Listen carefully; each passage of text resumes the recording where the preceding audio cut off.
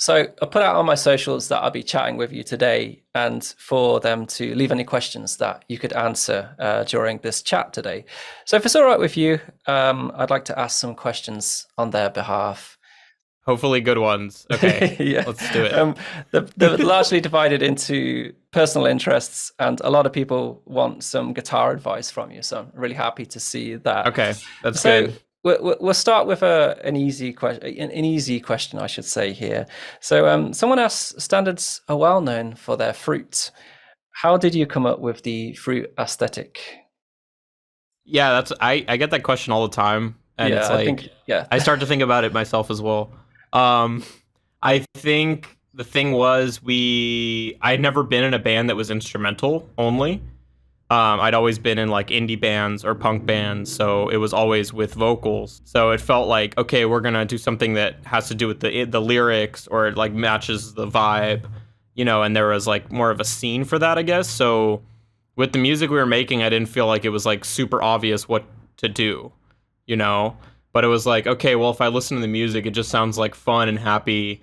And it's just like, that's kind of the fruit vibe. It's just like, it's fun. It's like a good time. Like when you eat fruit, it's not like, a 7-layer casserole or something. It's like fruit. Right. You just eat it, and it's like, it's a no-brainer, man. So it's like, it was just super easy to connect those two things together. And I think it's just something that also just stuck. Like, if we did it and then it was like whatever, we probably would have moved on to something else. But then like people really started to dig it, so I was like, oh, okay, this is something that we can like lean into a bit more, I guess. Yeah, there's a whole community around it now, right? Yeah, and it's cool. I like it. I like seeing like the tattoos, and like people are giving us fruit at the shows. Like that's what I want to see. That's cool. So people getting actual tattoos of your album, the artwork from your albums, and actually bringing fruit to shows as well. Did people bring any inflatables or anything like that? Fruit inflatables? Or? Never, not super big on the inflatables lately. It's like usually it's like fruit, or it's like a fruit costume, which I really dig. I'm a huge fan of the fruit costume. Yeah, it just feels like a festival. Like it feels like fun, and then but yeah, that it's definitely got that community vibe to it. It's wonderful to hear and to see that. Yeah. I was going to say, on that topic, what would you say is your favorite fruit? It always changes, man. I mean, the one that I eat the most is avocado, because I'm from California, so we're always eating avocados every day. Right. And I have a Costco membership now, which, if you don't know, it's like huge retail store. Right. So you can get like a bunch of avocados for cheap. So I'm just eating them like every day on toast, or like you can just make up a meal. You can just be like, yeah, we have rice, we have some protein. We'll just throw some avocado. Now it's a meal. Or like, I think last week I just like made pasta, and then I just threw an avocado in it and just mushed it around, and then that was a meal. So it was like, you know what I mean? It's like but I feel when I think of fruit, I don't always think of avocado. I think of like a sweeter sort of thing. So maybe if I had to say like what I've been super digging is like blueberries, and like they're supposed to be really, really good for you.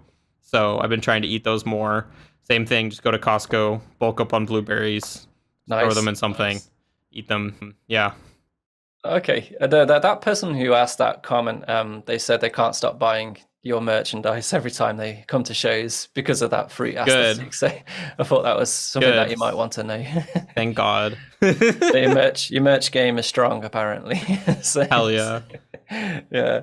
All right. So over the time that I've got to know you, I know that you're into many different styles of music. But most people are going to associate with you with more like math rock and such. So, keeping that in mind, what would you say currently is your favorite math rock style band, and why would that be? Oh, it's such a hard question. I know, especially like because we're friends with all of them. So you know what I mean? No, it's a good one. Currently, because yeah, that's fair. It's like they're all my favorites. You know what I mean? Because it's like a genre where it's hard to hate like a band, where it's like. Yeah, I don't know, like every band is just so unique and interesting, and I think that's what is really amazing about that style. Of course, you get like bands that are like just it's like copycat stuff, but even then I still enjoy it. It's just not as enjoyable because it's like, oh yeah, I can tell who you want to beat really, yeah. but that's every genre. I'd say the one band that I've been like, every time I put them on, it's just like a different sort of vibe if I'm with somebody, or just like it really changes up my listening time, is like this band Clout Chaser. I don't know if you've ever heard of them. Yeah, Cloud Chaser, yeah. Okay. Yeah, dude, this band is like, yeah, so I had actually known them for a bit, but they did other stuff, and then the band I think was formed like over COVID or something. And so the first release was really good. I really dug it, and then the second release was just like unreal. Like it was just like some of the things that they're doing, it's like more technical than like technical death metal, but then it has this like memey flair to it. It's just so unique. It's like hella, but meets the internet or something. And I can tell you, like, we saw them twice because we had them on 2 shows on our tour last year, and they are probably better live than they are in, like, they can play better than on the record, which is saying a lot because the record like is very tight. Nice. But it was like, it was unreal, like just the reactions from people, because I don't think they really understood what was about to happen. But it's like Cameron is like sweep picking on the guitar, and then Brady, the drummer, is just like doing like full on octopus motion. It's just unreal. And it's just like a talent that when you see it, it's like, okay, this is really something different. So I hope that they get more tours and they get more stuff happening and just keep releasing music, because that's what I like about math rock, is like uniqueness, individuality. I think that's like the most important thing. Well, I'm glad I got an answer out of you, because yeah, those kind of questions are always tricky. Whenever someone asks me what your favorite band is, you suddenly forget that music exists. You're like, you said, well, if you said favorite band, that's impossible. But if you say math rock band, like currently, that's probably the best one. I was actually thinking about it last night, like how could you answer that question? And I came up with like a couple of criteria. It's like, if they were to release a new single or record, would I instantly go and check that out? And another one, if they did an audio tree session, would I be really excited about it? I think that's two good criteria. That's good criteria. I think it helps that they're like newer, you know what I mean? Because there's a lot of math rock bands I like that are, their releases are a bit older, but I still like them. But it's like, it's fresh, it's new, like it's exciting, Perhaps they're not as active as much anymore. I mean, because I thought like Delta Sleep would have been one of those bands for me, and then I felt like if TTNG suddenly like announced that they're releasing something, I would be on that hype train. So I guess that's probably one band I really enjoy. Give it a couple years. Give it a couple years. I think th'll be back. They'll be back for sure. We don't have to hope. I know it's a matter of time. Okay, matter of time on that one. I had some insider info. That's all I'll say. So you're well known for your unique approach to playing guitar, and I was interested to know, what would you say that your influences are for the style that you developed? Is there a certain player or number of players, or just music, or it could be something even outside of guitarists that helped you develop the style that you have? This is a question that actually I think is really hard to answer, because it's so hard to sometimes pinpoint these things. Like sometimes you just come up with something and you don't have an explanation for it. It just kind of happens. You know what I mean? So all I can say is that when I started to play guitar, like really play guitar, the first guitarist that I really dug was like Jimi Hendrix, because it's like he had it all. It's like when I first found out about him, it's like, it's not like some other players. He really had his own sound, his own look and everything. And like, I think that was like, in the beginning when I really started to get into it, that was probably the first major influence. And it's like for years, it was like, dude, I just have to play like Jimi Hendrix. But I think that's how you start. You start wanting to do something like somebody, and then you start to do it your own way. So I got into that, and then I started taking lessons from Nick Reinhardt from Terramellos, and that was extremely eye-opening, because I didn't know anything about like progressive rock or any, like I didn't even really listen to Rush, to be honest with you. Like I was very much more interested in like punk or indie music from that time period, which would be like 2014, 2015. So I was totally out of the know, and then he put me onto a lot of really cool bands like King Crimson, like This Town Needs Guns, like we just talked about. So because he was label mates with them, so it was just like a whole new world of stuff. So then I ended up catching them, Terramellos, at Super Chon Bros tour, like Yeah, 2017. a few years back. That And one. it was funny because I only really cared about Terramelos. Like I went there just wanting to see Terramelos. So I remember I was like, okay, I'll just stick around for like Chon or whatever. And then after like 2 songs, I was like, yeah, there's no vocals. I don't get it. And I just left. Like it was so funny. And then when I started making my own riffs kind of like in that style and I started making the band like standards, then Right, they would play. yes. They played again with TTNG, so I was like, okay, cool. Now I have to go, and I stuck around for the whole show, and I was like, okay, wow, I was being kind of a baby before. Yeah. Like, it's actually really cool.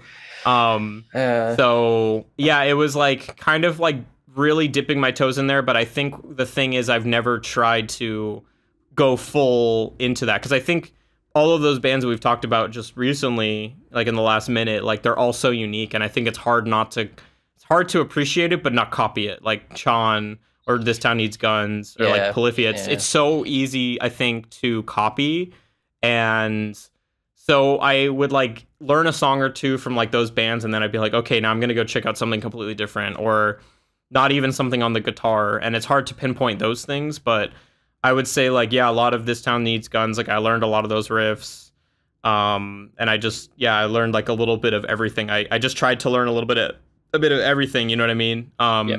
I think the other thing that's cool is for guitar players, there's now a really big scene for like finger style, I guess you call it. Like it's like Yeah, guitarists yeah. that are on the Candy Rat label. Those guitarists are really forward thinking because they're kind of solo guitarists. So they do things that like a lot of people I think don't realize are actually super forward thinking, like a lot of interesting like self accompaniment percussive patterns on the neck and stuff. Like a lot of guitarists, especially electric guitarists, don't really like think about these things because you play with a drummer or you play with a pick or something, and like that's one genre where I didn't learn a lot of that material, but I've learned a lot like watching it. So like John Gom is like one of those guys. Like I feel like him and I are like so similar, but then people don't see it because our music doesn't sound at all the same. Right. But the way that we Yeah. play is like actually quite similar if you like really look at it. And also like you may or may not know him just depending on if you're in that circle or not. So I think there's just so many things. And I mean, dude, just like I just went to NAMM, so I feel like my brain is still recovering from that. But like, Right. there's so many guitar players. So many, like, yeah. you ever have that thought where you're just like, dude, there's so many guitar It's players in the really world. is. Like, there's like it's crazy. It's actually like legitimately crazy. Yeah. I think I had a teacher once who told me that it's like upwards of 1 billion, I think almost 1 billion people on this planet can play the guitar to some degree. Like they can Right. figure out a chord shape or two. They've had a go at That's it. Yeah. nuts. Yeah. Yeah, that's nuts. Like even more so than piano players. So I don't know. It's just like I feel like it's so hard to really just be your own thing and like say like, oh, my influence. Like, yeah, it's these three dudes. Like, Yeah. I think it's with guitar. There's so many things like that. So really adding to that, I think it's really hard not to compare yourself to others as well now in this age, because well, like you said, just going to NAMM, that's a bombardment of like crazy good players, right? oh, dude, it's like yeah. I literally am walking through the showroom, right, and then on the right is fucking like I forgot who. I think it was John Petrucci was doing like a thing, Right, and then to the yeah. left was Matteo Mancuso, like literally in the same like right next to each other, both of them shredding, huge crowds, and I was just like, this is like this is just absolute insanity. Right. But I think at the end of the day, that's the thing that I've noticed that has done the worst for my playing and for my guitar playing is like when I start comparing myself, then I'm like, Yes, it's very oh, like this dangerous. person's doing really well. Yeah, like yeah. what if I try to do something like that? But it's like that's not really me. You know what I Right, mean? okay, Like yeah. so It's good. I think It it can just lead depends. you to stop taking action and giving up, and it's just demotivating as well. So you do have to be careful. A few things to unpack there. One, I didn't know Nick Reinhardt gave guitar lessons. That's wonderful to hear. And That's a whole. We need a whole different video for that. That's, okay, yeah, I that was a really time want in to know more itself. about that. I didn't know Yeah. that. Going back to the Jimi Hendrix thing, I guess you could say you could have some kind of influence of like harmony and melody playing at the same time? Something that you do? Yeah, like Little Wing, dude. It's like I think Yeah, people look at Little Wing and they think like, "Oh, that's a beautiful ballad from the yeah, 60s." yeah. Dude, that is like to me at least when I think of guitar and like the way I've studied it and everything, that's right up here with like Beethoven for me or Bach or Mozart because Right. it's Okay. like when you look at how it's actually written and like how everything fits together, like it's exactly what you said. It's harmony, rhythm, melody all at once and he's doing it all. And I think Mm, people get really they yeah. start paying attention like, oh, it's like the hippie, like there's like the bells going on at the same time. And it's like, no, dude, Right. like Right. if you look at the music and you look at actually what's going on, it's beautiful. Like I actually taught a student that song once. Mm, And he was like, yeah, I really want to learn it, but I'm so lost. And I'm like, it's really easy actually. It's like E minor, yeah. G, but and he's like, well, how did it go from this to this? And I'm like, that's Hendrix, dude. He took Yeah. this chord Yeah. progression. Anyone else could have just copped out and done the chords, but he did this whole thing.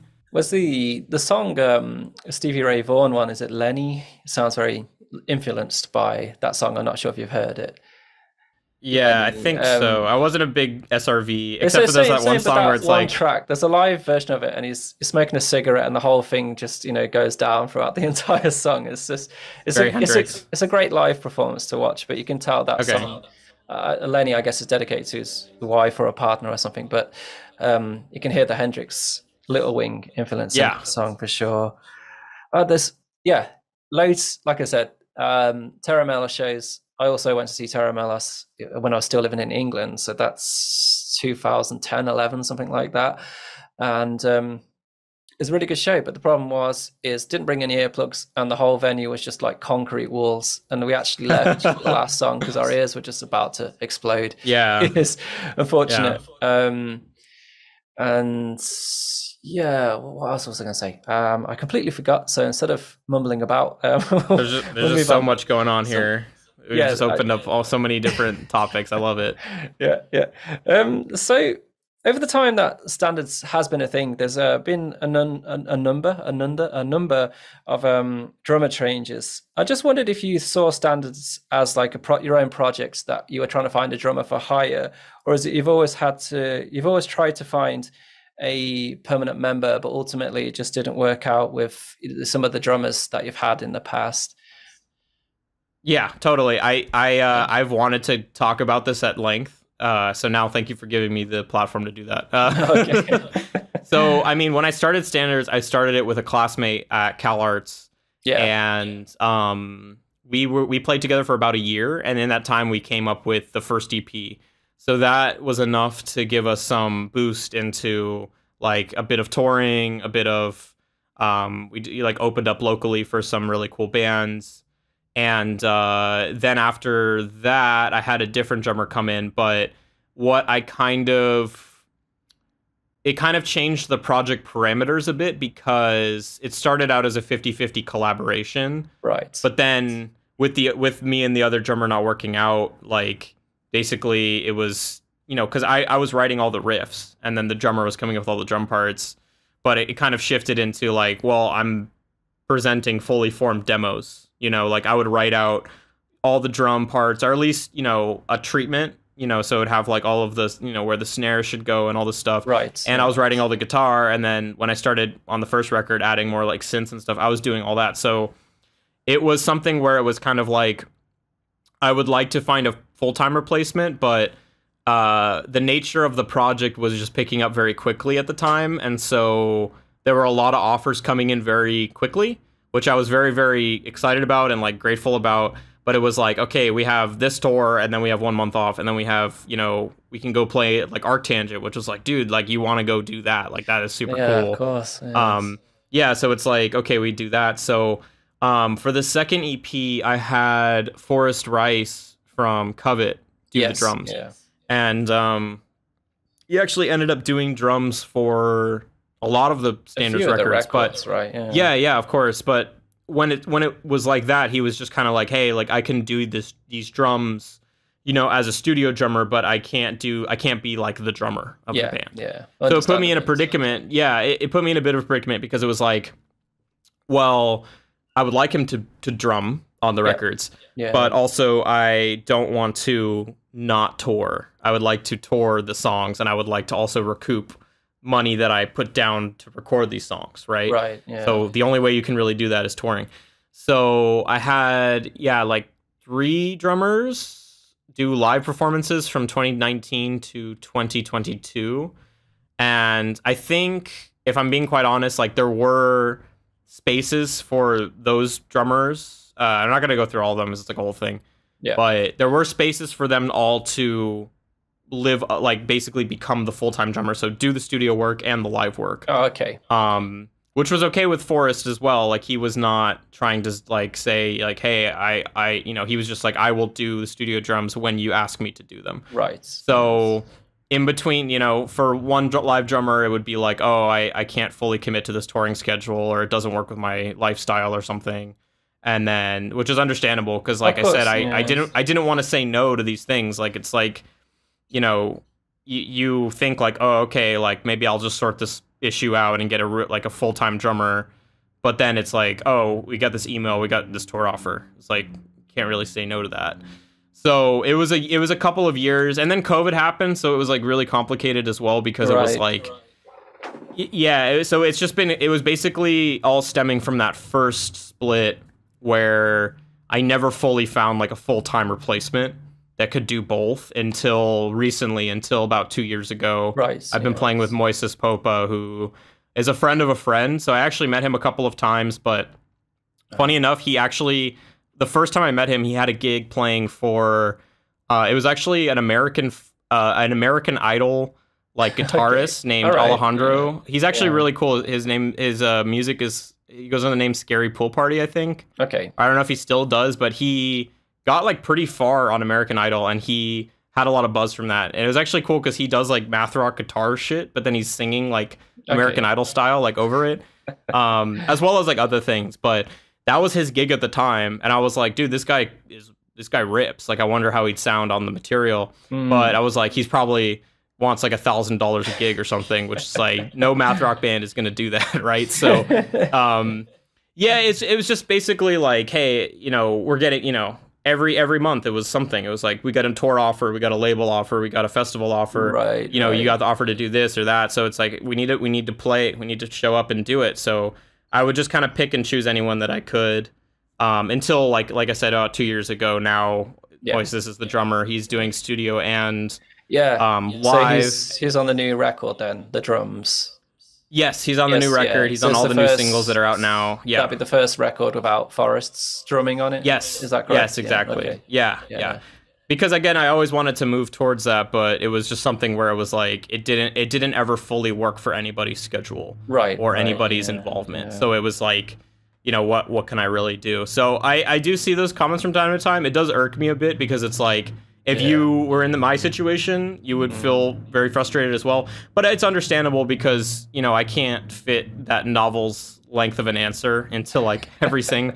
So, you know, I enjoy it. But of course, like behind the scenes, I am doing like a lot of work. Like I do a lot of the writing. I do all of the imagery, like all the financials. Like I do quite a bit of it. So it didn't also make no sense to do it. But it's not like, hey, it's the Marcos Mena band. It is like a collaboration at the end with other parties. Yeah. So that's kind of the deal, basically. Hope that clears everything up. No, it certainly does, I'd say. I'm just trying to put myself like perspective, thinking about drummers having to drum someone else's drum parts as well. I'm thinking if that had anything to do with it, in like Forrest wrote the parts. Yeah, that was a mess. Play those parts live, or that's a mess, man. It was a mess, and like, I don't know. It's hard too, because maybe one drummer wants to do something one way, and dude, drummers play in like zillions of projects too. So it's like, because drummers are always looking for a different. So it's like, hey man, like we gotta buckle down and do this. You know what I mean? Like we gotta. It is, yeah, it's part of bands, right? Like sometimes you do have someone for a while, and then things change. You know, maybe you're not happy. You don't want to do that style anymore. Maybe you want to get a different drummer. I mean, that's what happened with Mountains. Our original drummer, we wanted to change, and that was a hard conversation. Not gonna lie. And then I had children, couldn't really play shows anymore. COVID happened, so we haven't played since 2019, but hopefully play again soon. But and the fact is that our drummer lives in Mexico now, and Oh, myself and Ali, bass player in South Korea. So I always wonder, is it worth yeah, I could ask our drummer, Joel, if he wanted to record more stuff with us, but maybe if we were to play, it might make more sense to find somebody local, you know. So I could have the same that's the thing. situation as yourself, you see. But then I think it takes Yeah, it's like that conversation, or that would be more understandable. But for me, yeah, it's like it's a two piece, so right. it raises a lot of questions if it's the other person is changing. But then Yeah, with to other be bands, fair, it's like yeah, if somebody else is yeah, being swapped out, like some bands have a revolving yeah, door of drummers and bassists, but it's like nobody questions it because like the singer is still there yeah. or something. You know what I mean? Right, right. Yeah, yeah, that makes more sense. And then, yeah, people, they speculate and ask a lot of questions behind the scenes, right? That definitely happens. But yeah, well, It's thanks totally for mentioning that. understandable. Yeah, Yeah, yeah. it's totally understandable. It's just like unfortunate circumstances and timing, essentially. Right, right. Okay, so moving on. So let's look at some advice for guitarists. So you're quite well known for using the thumb slap technique as well as your finger picking and what's that, the rasguiado? Rascato, yeah. Yeah, the technique as well. So I thought this was a great question here. It's like, how do you set your guitar up for that? And they wanted to know what string gauges you are using and what's the typical string action that you'll use. And is there any quirky things that you do to set up your guitars? Yeah, setup is so crazy because I feel like sometimes I play guitar and then I pick up someone else's guitar and I'm like, I don't play this. This is not Yeah, my instrument. yeah, So yeah, setup is really crazy. I think the hard part is tapping requires like low action, but then percussive techniques like you're mentioning, like thumping, raschiato, like slapping, like all this stuff, I feel like it needs to be a bit higher. bit higher. So I Yeah, found like I guess I would say I set it up a little bit lower than normal, yeah, but it's not so low that like Stanley Jordan would like it, because like Stanley right. Jordan is like he literally has it like right off the Yeah, fretboard. two hand But that's tapping everything. Yeah, yeah. So I mean, I can like basically do this with like little to no resistance. But then if like here, it's not like it's still getting like a bounce. You know, there's still something here. So I think it would be like a little less than normal, basically. Yeah. If you do you measure it at all? Like you 1.5 to go I by have to be two? honest with you now. It's like there's so many things that I'm shielded from doing because I've been afforded like a lot of luxurious like endorsement Yeah, treatment. So yeah, this guitar was set up for me. I don't even have a tech. Like if I had to call someone, I wouldn't know who to call. I just had it sent like from the factory like this. yeah. So I don't know what Okay, is so done to it. can you tell us what string gauges they are? Yeah, I just use the normal ones, like 10 to 46. Okay. So Mm. for some tunings, like this guitar, actually, I just picked it up off the rack because I just restrung it. The other one is not as this. It sounds like rubber bands, so I'm not gonna do that one. But Okay, I actually do like this more. I'm not afraid to say it. the Uh, AZS shape. yeah, that one's my AZ favorite shape, actually. This one is AZS. also very good. It's just that one is like I'll talk about it later. Okay. But Yeah.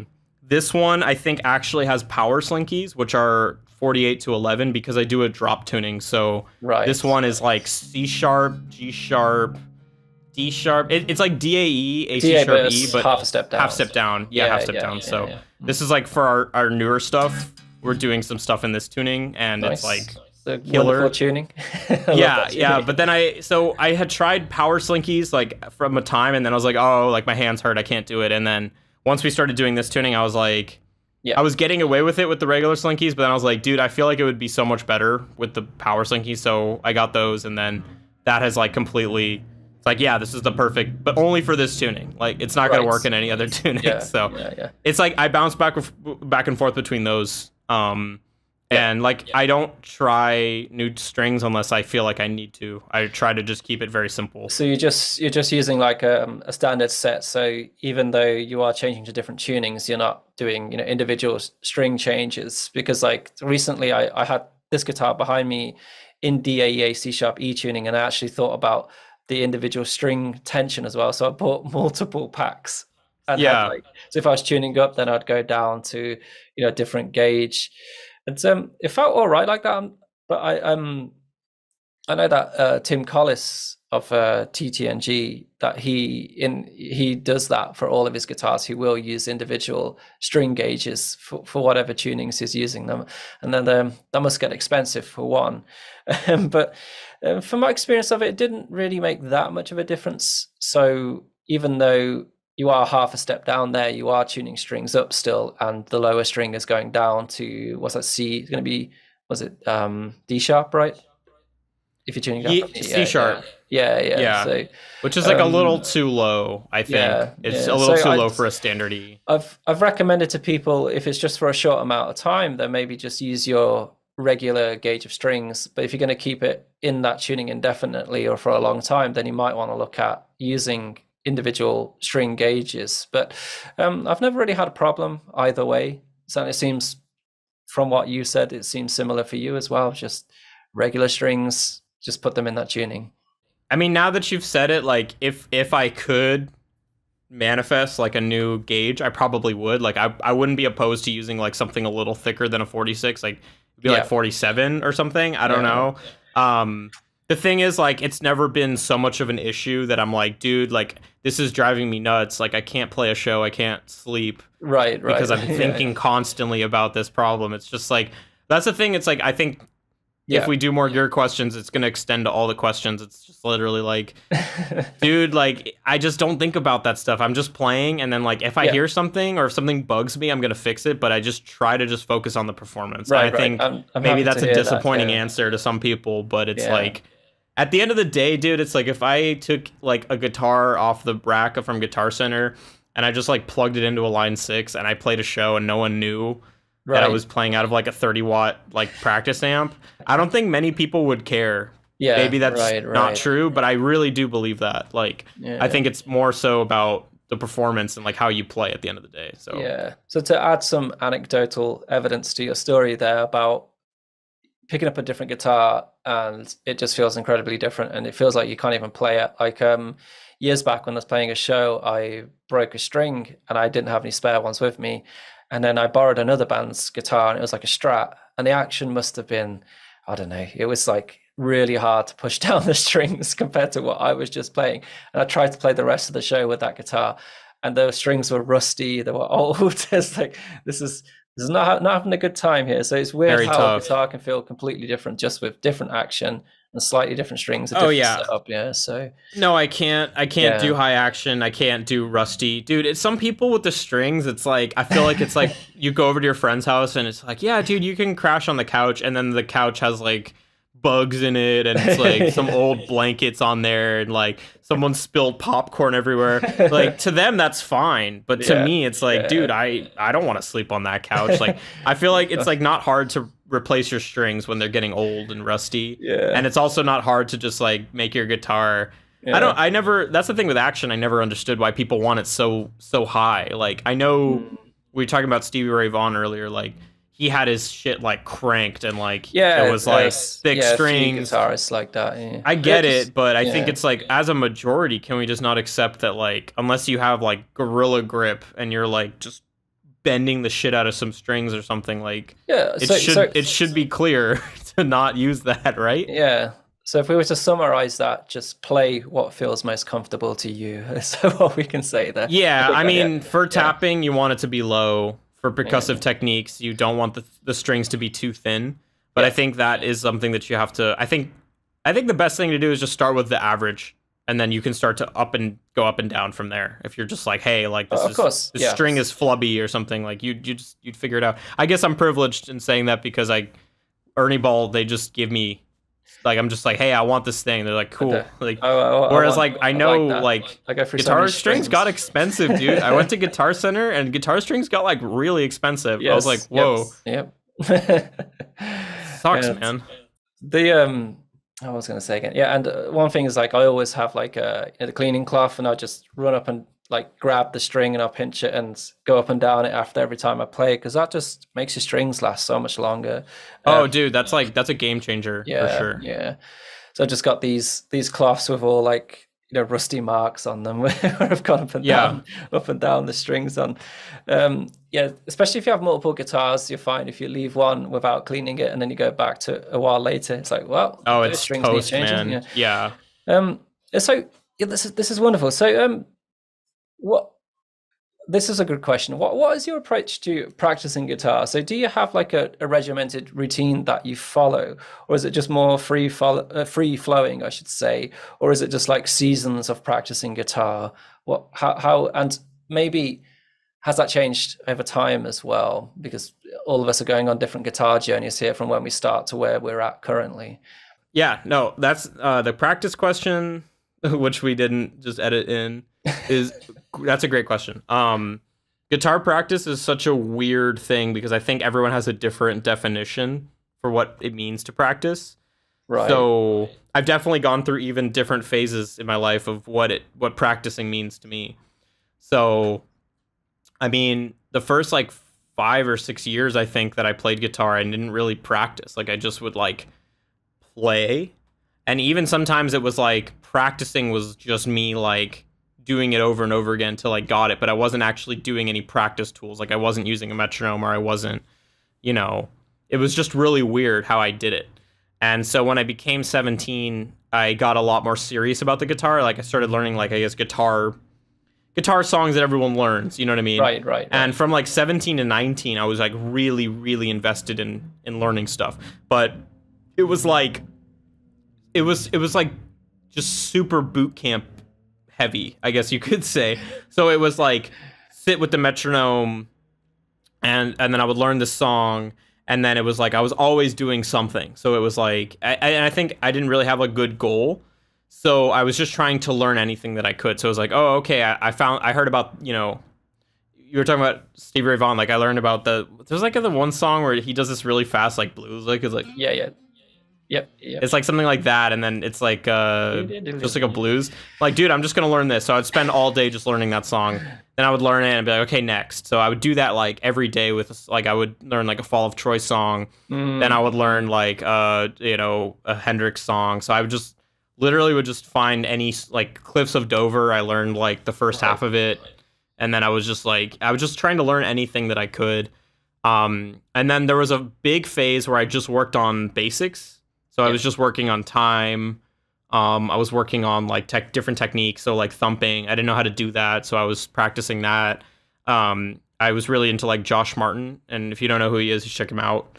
But he has a really interesting way of playing guitar. So he did like all this like things like glitch tapping. So it was like multiple frets, or multiple fingers on one fret. And I was like practicing that. Like I would get my oil change. I'm like, cool, I have 20 minutes. I'm gonna go practice. So I'd practice. And it was like I was always like a game with myself. I was like trying to see how much I could practice. I did lots and lots of practice. The thing about it is like it's kind of like reading a lot. Like you're like, yeah, let me see how many words I can read. And so at the end of the day, you're reading like you're a voracious reader. But then I think the problem was a lot of it I didn't even apply. So I had some latent skills that I learned, but then a lot of the things were completely forgotten. Like I don't know a lot of those songs, or I don't know a lot of techniques anymore, or something like that. So I think as I've gotten older and probably better at the guitar, I would say what I try to do is be very focused and just focused on one particular sort of way of doing something. So if I find something that I want to get better at, now I go in deep. I don't spend like one day on it and then I go to something else. So I'm more deep. So now for me, the biggest focus is like time. I think time, and honestly, just like articulation, like how I actually sound on the guitar. Right. And one of the things that's made me realize like I suck at that is I play a lot with like neural DSP now. So I have like everything. I don't even play with an amp for like months.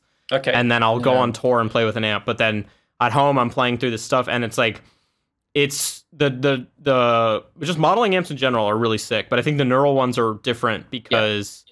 Or I guess just the plugins are different because you play with a DI, and then you really hear when you like fuck something up.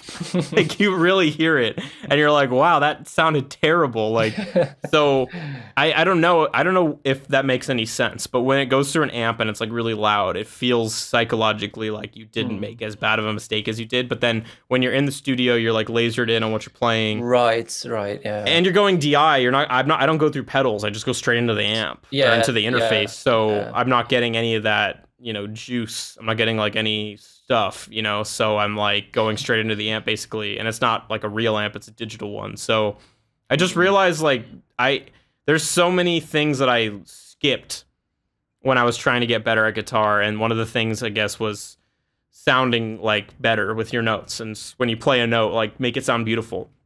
And I think that's one of the things that separates like really advanced players versus like guys that are good but they're not like great, you know what I mean? And it's like, it's even to the point where I think about like when I go on Instagram and watch guitar players, if I'm not watching the video, is it still good? Okay. And so some guitarists, it's like they're on there, they're playing like, Arctic Monkeys, it's great, but it's like, dude, it doesn't sound that great. It's like they made a cool looking video, or they're wearing like a cool outfit, and they're like, yeah, I got you. Yeah.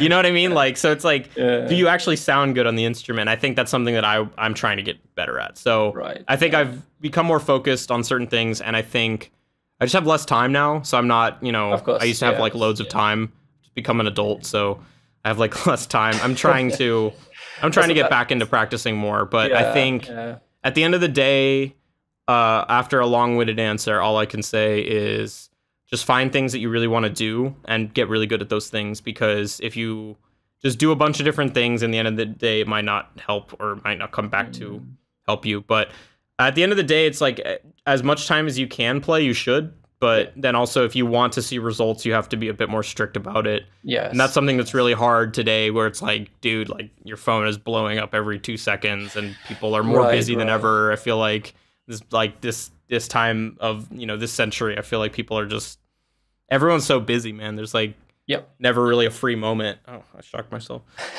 Oh dear. There's a lot to unpack there, and some fantastic responses as well. So the earlier stage of your guitar development, it sounds like you were applying somewhat like a gamification approach to learning guitar. So it's like actually looking at how much you improve. Like you said, you would just learn something and then move on to something else, and you could actually see, I guess, if you reflected on it, that you were improving as you went along. So there's a lot of research to say that really does help when learning a particular skill. And the other thing as well was, it sounds like back then as well, you were treating everything like a beginner as well. So it's like, I want to learn this, I want to learn that, and you weren't, limiting yourself to focus like you are now, focusing on one particular thing. And it's something that I read recently. If you're familiar with the YouTuber Ali Abdaal, he did like a book recently, Feel Good Productivity, I should say. And that was one thing in there, like the whole gamification and treating something as is something new and exciting all the time when it comes to learning whatever skill it is that you're trying to develop. And what you said back to me there really reminded me of that, is that you were treating it like a game. And I've wondered myself recently if I could start doing that, with actually starting to keep like a track of a journal of some sort when I practice guitar or try to learn something new. And maybe that would help keep you motivated to keep practicing guitar and getting better. So that's something I'm going to experiment with and try and share with my audience on the channel after I've gone through this process myself. It's so hard, man, and it's like you have to really invest a lot of time in like monitoring your progress too, because some people get things really quickly, and then I think those people, it's like they become really virtuosos. But it's like when you get stuck, it's not always like, dude, I suck, like I can't do this or that. Come back, it's like, okay, maybe not everyone is born like Van Halen. Maybe not everybody can reach that peak. Yeah. But there's like, dude, it's like I the more that I learn, also, it's like this is hard, but it's also not that hard. Like it's very finitely not that hard, and it's like if you just invest the time. So it's also, when I teach, it's so much easier to give out the advice, and then I sit down and do it for myself. And then I'm like, wow, I am not following my own advice. Yeah. That is so true. And like you were saying, if you really want to be that great, I guess you got to treat it as an athlete, right? Like you just if But you you want gotta to have get to fun. yeah, but You have to have that's the whole fun thing because about that book is it is like the pursuit of your ultimate goal, but trying to do it in a fun way. It's like feel good productivity, as the title says. So I've taken a lot from that because I was treating myself a lot like a like a robot. I have to do this at this time, do that. Like, and then finding ways to enjoy doing certain tasks. Yeah, but that's some wonderful insight there into how you practice guitar. And I get asked that question a lot. And the thing is, like, it's not the same. And I think I go through seasons of practicing a lot, then not practicing. It depends on, life gets in the way, right? Especially when I run this channel, it's a business at the end of the day. So I've got to take care of everything as well as try and improve on the guitar at the yeah. same time. So I'm probably not the best person to ask about that question, but I do want to develop some kind of system soon where it is like kind of more of a fun but regimented style practice routine, and see if that helps people get better on the guitar. But enough about me. I That's a think whole other video, guitar yes, practice. yeah, Like that's yeah, a whole hour for video for sure. another time. So I've got some questions that I wanted to get to before we wrapped up here. We could use these to wrap up, I guess. So the other thing was about that guitar and in the Ibanez collaboration that you're having, and the Fishman as well with pickups. Like, what's going on with that at the moment? What's going on? Yeah. Like with the endorsements, or Yeah, like how did that come, or just the whole how did that story? guitar come into fruition? Oh, The the one other you're one. playing now. Yeah, the one that you, because they're both custom, Yeah, aren't they? Like, these are yeah. both custom. So this Yes, is the other yes. one. And then yeah, so I mean I could tell the whole story. I don't know if that's helpful. Whatever you think is interesting. Okay. Yeah, I'll just well, so with the Fishman thing, that was very interesting because I was very anti active pickups ever since I had EMGs. I'm sure Yeah, everybody has yeah, dabbled with the EMGs. And it wasn't so much that EMGs are bad. I think it was just that a lot of bands used them, and bands that people liked used them. And I think they're good if you know what you're doing with them. But I think for me, it turned out that like I associated EMGs with active pickups. Active pickups are bad because I didn't like how it sounded. So I was very, very, very against it for like a very long time. And I was like, but I didn't really have like another pickup that I liked. I just always used like very like stock pickups, or what I was like, right. dude, Yeah, whatever, like all neck pickups, like whatever. It's been a journey of finding out, what gear is what, because sometimes yeah. I laugh at like people are like, yeah, like I only play mahogany this or that, and I'm just like, Right, dude, right. like I'm very like not into that whole thing. So with Fishman, I actually had another guitar endorsement through Aristides, Yes, and yeah. I love those guitars.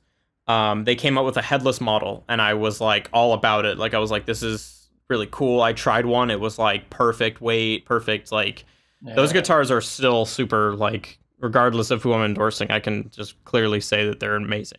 yeah. Um, but the thing about those guitars is for the headless ones, because of the multi-scale, only certain pickups were Yeah. allowed or able to be used with those builds. Right. So when I got in touch with them, like, hey, I really want this guitar, like, they were even allowing me to finance it like over a couple of months and stuff. So I was like, this is perfect.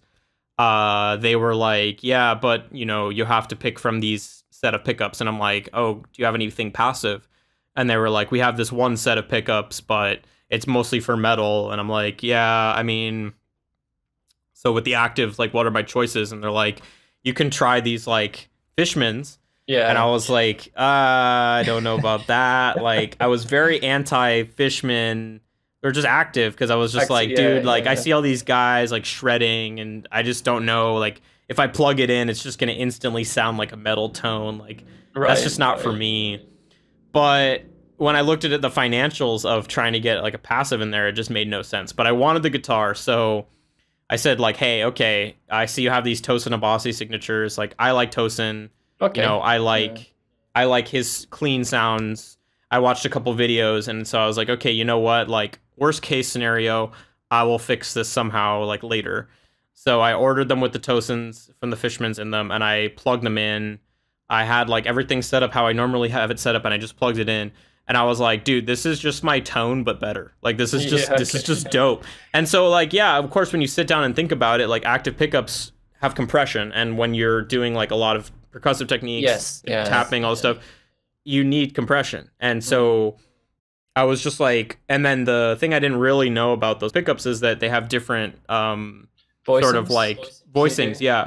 So once I hooked up like the single coil voicing, I was like, dude, this is it. Crazy. Like this, we're going big time with this. So I was like, dude, I know I'm not like the biggest artist, but I wonder if like, you know, if I built another guitar or something, like if they would help me.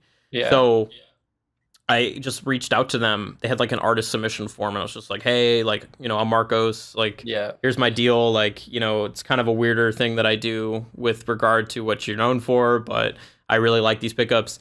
And I didn't hear anything for like a month. And I don't know if you ever had that before, where you reach out to someone and then in the music industry, and then you just feel really dumb afterwards. You're just like, why did I do that? Like, it's like, it's like you send a text to you meet like someone, and then they're like, I guess if you were in high school or something and you meet a girl and she's like, oh, here's my number, and then you text her later and she doesn't reply, you just feel stupid. Like, I just felt really dumb. So it was fine. I was like, whatever. And then like randomly, just like weeks and weeks later, like had passed, and I got a message from their A&R guy, Ken Suzy, and he was just like, hey, do you want to be like endorsed? And he sent me the contract, and he's like, yeah, here you go. And I was like, word, like this is super sick. I was like, and then the deal was really like favorable. It was literally just like artist pricing, and I was like, this is great, man.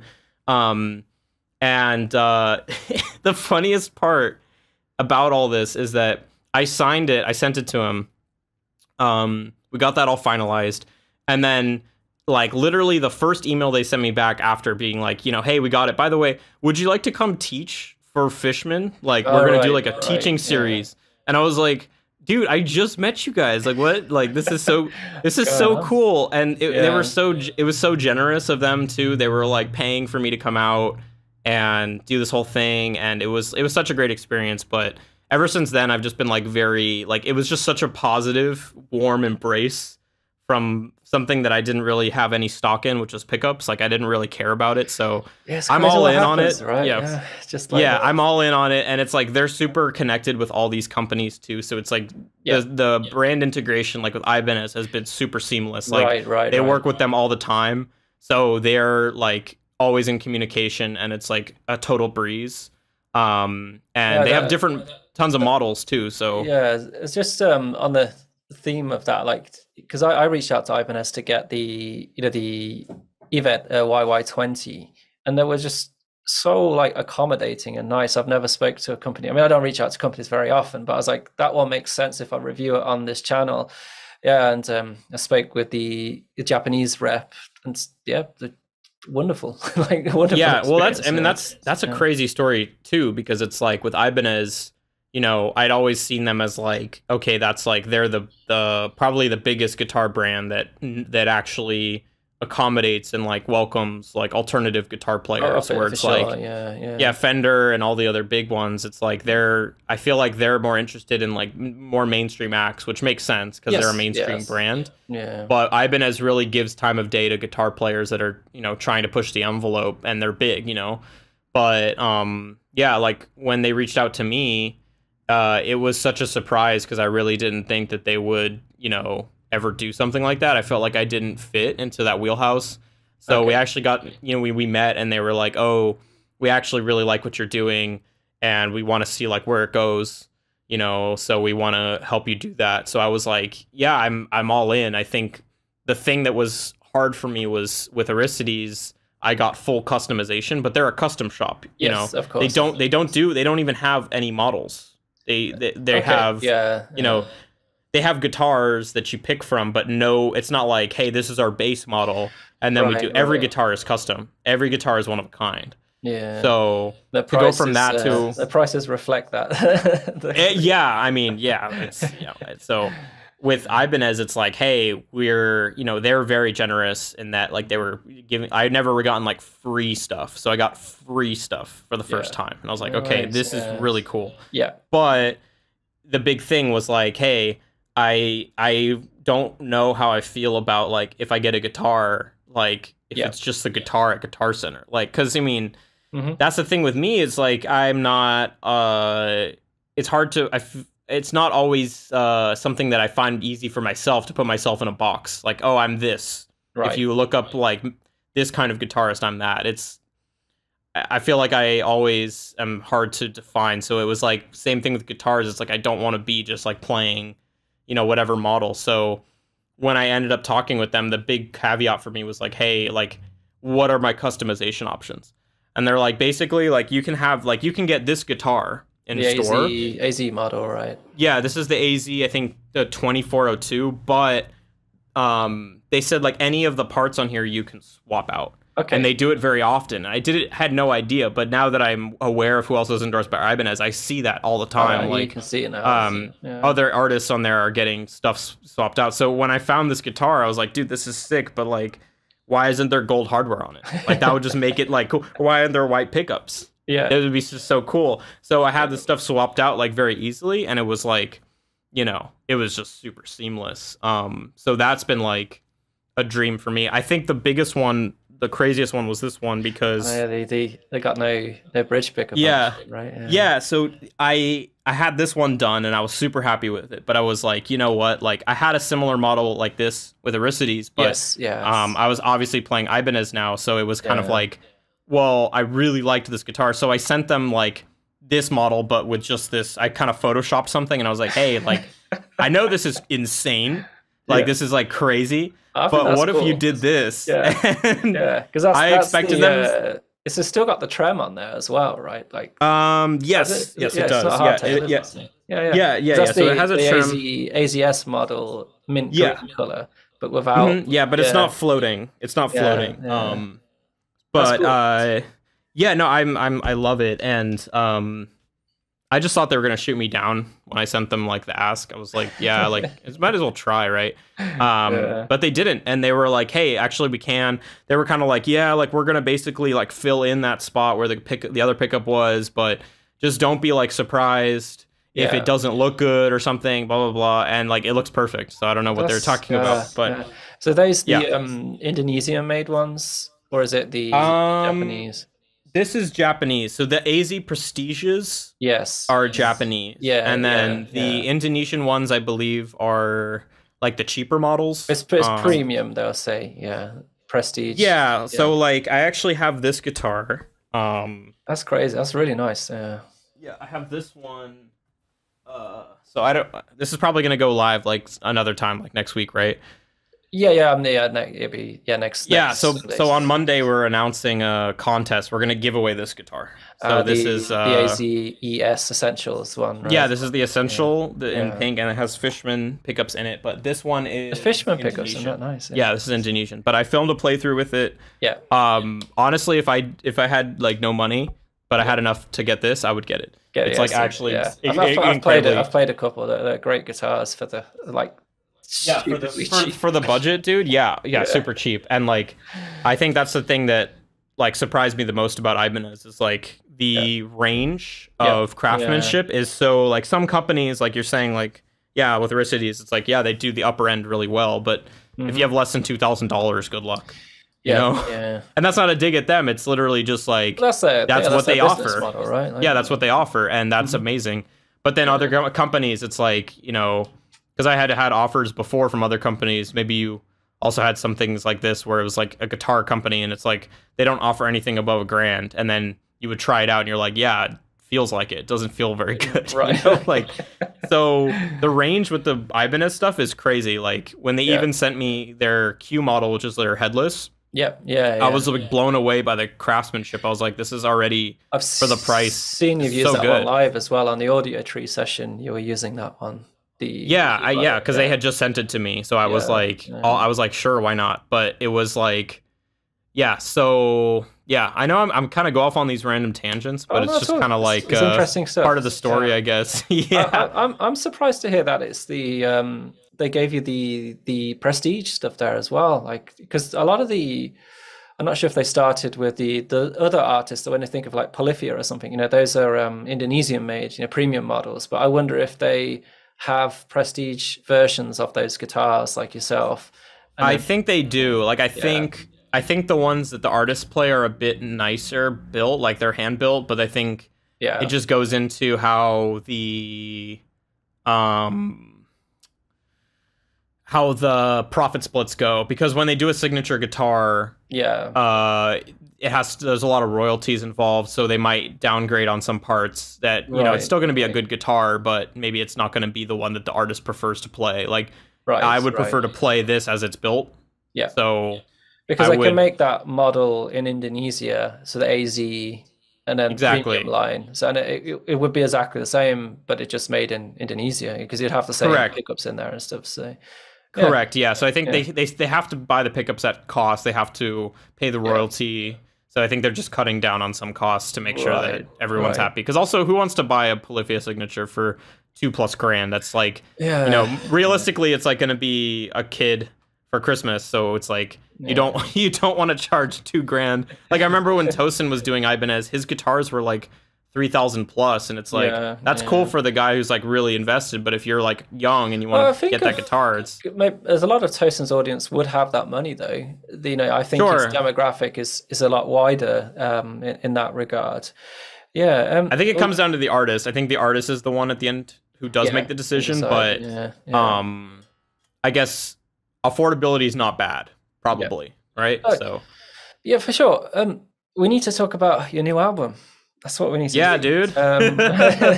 Before Yeah, this, right. before we wrap up. So, um, tell us about that. What is it? What's the theme? What's the name? What were your approaches It's to writing called it? Fruit Galaxy. All the Yes, albums have yes, had fruit in it, so this one just felt like on another level. First album with Moises on drums. We yes, did all the yes. drums first, and then I had demos of guitars and stuff. So I did that half with like Ibanez and half with Aristides. So I was still making like the switch, same Right. pickups. Okay. I did everything at home, like Axe Effects. So we Nice. actually Okay. saved a bunch of money on this record because I did a lot of things at home. Like, Right. Right. also a lot of the, sounds were done. Like a lot of the production stuff you hear was all done by me. So it was the first Nice. album where I Yeah. really took more of the initiative with that.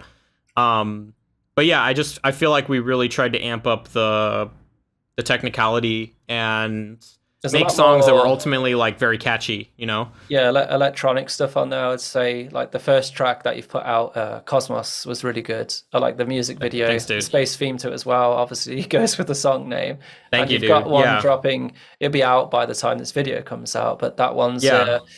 from the preview I saw. It's going to be like in the like a retro arcade kind of style, right? Like some of the Yeah, shots. big Yeah, yeah. So I think that was the big homage, is like we've both really gotten into video games, like specifically like Smash Bros, which is like Chan yeah, was really into that, but like we really just like the whole idea of, adding more of a digital element to rock music. So I think it's been done many times in different ways, but I think for us it's like we're really into like, you know, honestly even just like one of our collective like favorite artists recently is it's like a AI artist, or not AI, but it's like I guess you could call it they have these sort of things in like different ways, but I think it's like a virtual artist, so it's like not a real okay, person, it's just yeah, like something like that. But yeah. Yami Online is Mhm.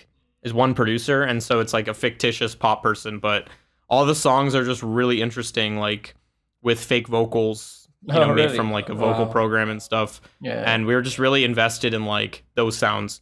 So you can hear that throughout the record, like a lot of bit crushing, a lot of like audio degradation in terms of like the sounds. So we wanted it to feel very like, just like a very online record, like very like Yeah. internet Yeah, inspired, yeah. very video game inspired. I think you achieved that quite well because there is a lot of that. It does remind me of that. And like I said, like even like retro kind of game sounds, but in a modern way. Yeah. Yeah. Yeah. I just feel like that's kind of like the future of stuff, and that's kind of where it's going. And I feel very inspired by a lot of that stuff, like breakcore music, like just stuff that it has a lot of different samples. And I'm still a fan of all that math rock guitar stuff, so I'm kind of just putting them on top of each other. And Yeah. Moises is putting the backbeat on all the songs, Yeah. and it's Yep. we're just Fantastic drumming.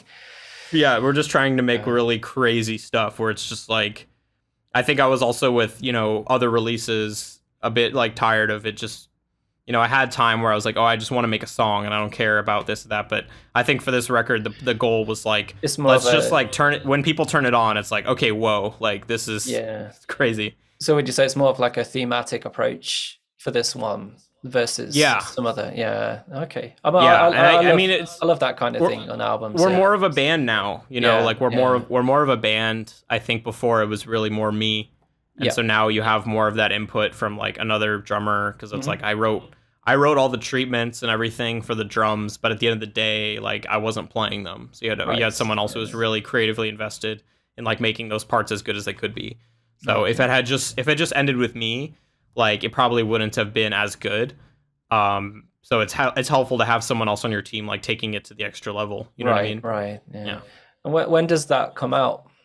It comes out on March 22nd. March 22nd. Okay. Probably after this video comes out. But so I guess if you're watching it, you can definitely hear the first 2 singles. They're already out now. Yeah. And there'll be a few more coming, I guess. I think we're only doing 2 this time. We're doing it all independent. Okay. So before we had like more, I guess, music video money. So we tried to make 2 really good music videos. They look really good. See the other one very soon. Yeah, the bands these days, you know, don't put a lot of, they don't make videos or they don't put a lot of effort into it. So it's always wonderful to see that you are putting so much effort into those videos and really got that online presence, like, you know, doing the playthroughs, being on Instagram, just putting a lot of yourself out there. And it's a lot of work. So I appreciate all of that effort. I know how hard that can be. So wonderful chatting to you as always. Some really good advice there. Yeah, and I look forward to our next conversation. Probably 100% from now. It's been good. It's been good to chat. Yeah, I feel like there's just so much to talk about. So maybe more videos about other things another time. Yeah, I can think of a bunch of topics that have come up today that I didn't know that you had an interest in that we can chat about again soon. Oh, totally, 100%. All right, as always, thank you very much, Marcus. I'll see you again soon. Peace. Thanks, man. See ya.